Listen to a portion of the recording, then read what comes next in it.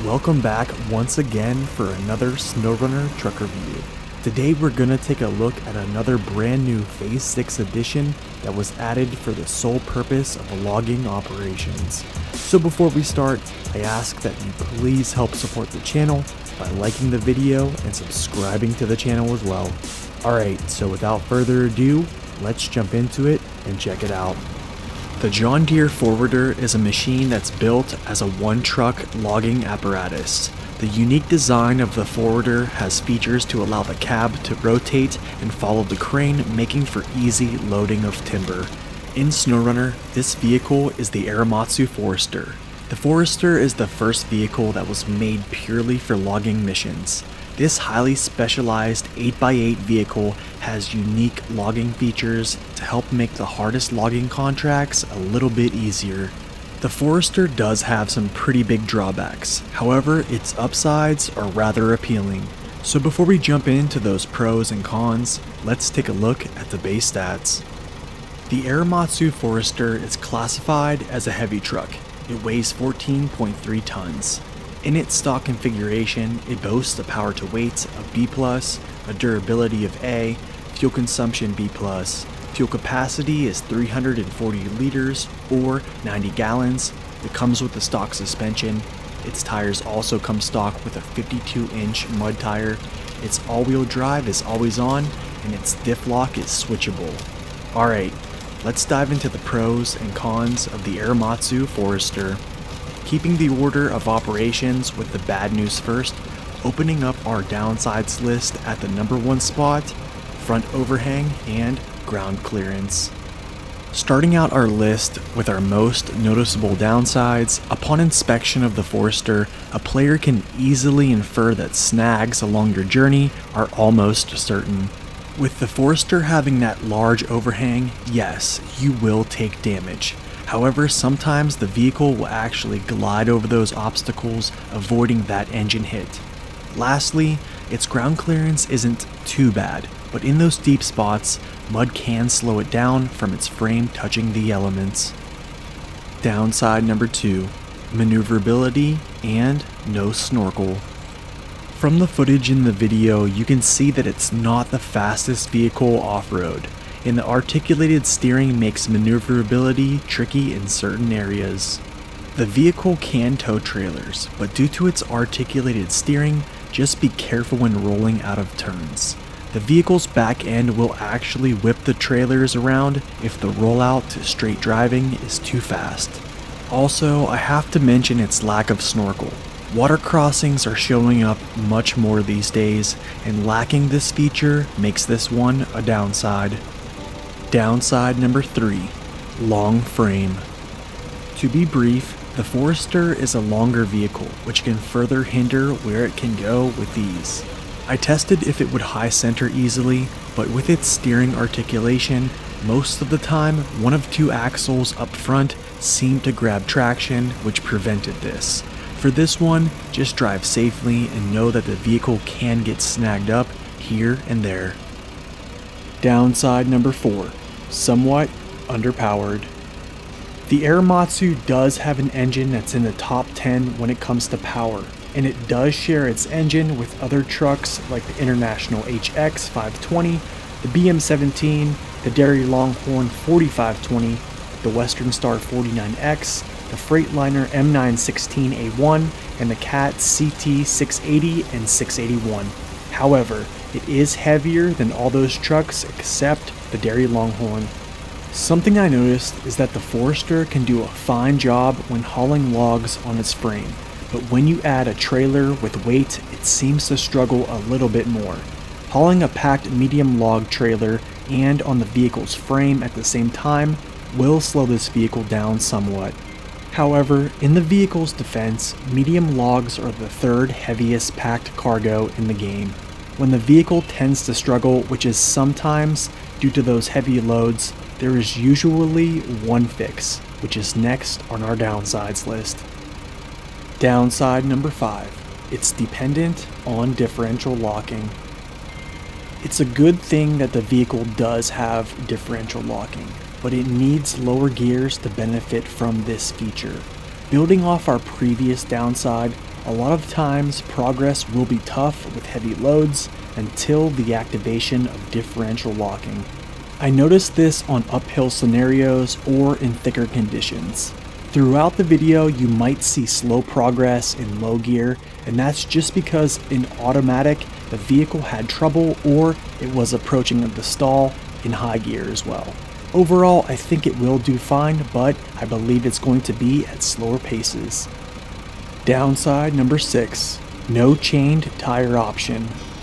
At this point, we pretty much know that snow maps seem to be more difficult. It is wonderful knowing that we do have a dedicated logging machine to help out, but 50% of all those maps have ice and snow. Not having a chained option can be troublesome. However, yes, you can manage without them, but it would be nice to have this option, so I felt this one was a downside. And finally, coming in at downside number 7, it's missing one logging type ability. The Forester can accommodate medium and short logs on the vehicle's frame and can be switched to either of them by attaching or detaching the medium logging extension. In my humble opinion, the vehicle is still missing the hardest log to carry. As we will learn, the vehicle is very stable and it's great for what it does. Yet as of now, there are other trucks that can haul all 3 types of logs. Call me a complainer if you would like, but I do feel that it would be a dream if it had the ability to haul long logs as well. Well folks, those are some pretty big hurdles to deal with, but stick around because the Forester does have what it takes to be an effective logging machine. Here are the pros for the Aramatsu Forester. Coming in at upside number 1, all-wheel drive and differential locking. In short, having all-wheel drive on an 8x8 is going to be an upside. Couple that with a switchable differential locking, and this is always going to be a good feature for the off-roading world. Most trucks do have all-wheel drive, but as I have said in previous reviews, I believe that the differential locking feature can either make or break a vehicle's performance. The Forester has always-on all-wheel drive, and its differential locking, as we know, is switchable. This means that the vehicle will perform better in those lower gears when the differential locking is activated. Upside number 2, stability. In truth, we all have spilt out all of our logs that were in our trucks at some point in our journeys, and we have felt that frustration. After testing, I feel the Forester actually is quite stable. However, just be aware that when you add logs to the cradle and pack them, you will need to be careful despite the vehicle's wide and low-sitting nature. I'm not going to go into much detail here, but the articulation helps with the vehicle's balance due to the cab and the truck's frame acting independently, allowing for it to crawl over terrain. Upside number 3, tires and suspension. To be brief, the vehicle has 52-inch mud tires and also a walking beam suspension that has excellent travel. Instead of me talking about it, I believe the video will tell you all you need to know when seeing the Forester crawl over those large boulders. Upside number 4, fuel capacity, consumption, and the advanced special gearbox. All the vehicles that share this same engine really don't have good fuel economy, and they actually are pretty fuel hungry, except the Forester. Why? Well, I believe the difference is the advanced special gearbox. That truly is the only difference, and I feel that this helps benefit fuel mileage, as you can see. That large fuel tank, coupled with really good fuel mileage, will allow players to navigate for longer periods of time. This is such a great feature because we all know how much time that logging takes, so having a fuel efficient truck for this job is definitely an asset. Upside number 5, it's the best self-logging vehicle. To keep this upside short-winded, I'm going to speak to anyone who has manually loaded logs at night in SnowRunner. It is not fun. The Forester, however, with its rotating cab, can keep its headlights fixed on the crane, making logging operations so much easier at night. It also can be used in the first-person mode as well. Only one other vehicle can self-load short logs, and that's the Paystar 5600 TS, but it cannot do the same with medium logs like the Forester. To wrap this one up, I feel this vehicle makes logging so much more tolerable. And finally, coming in at upside number 6, the vehicle can be multi-use if needed.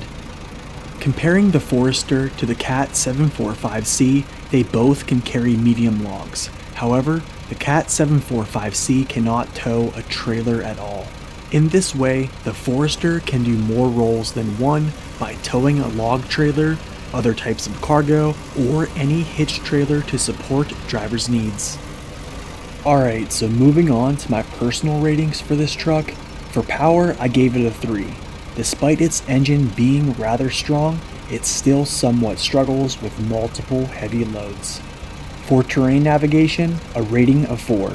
Its ability to handle uneven surfaces is admirable, but the vehicle's ground clearance and front overhang will catch up in places.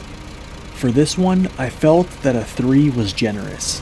Logging is difficult, and doing that task with an articulated steering vehicle might pose challenges for newer players. For aesthetics, it's not the prettiest vehicle in the game, but it does do the job well. Stability is trustworthy, but remember to take extra care when you have a full load of logs. Oddly, this vehicle gets really good consumption under the advanced special gearbox. I believe drivers will get plenty of range out of this vehicle.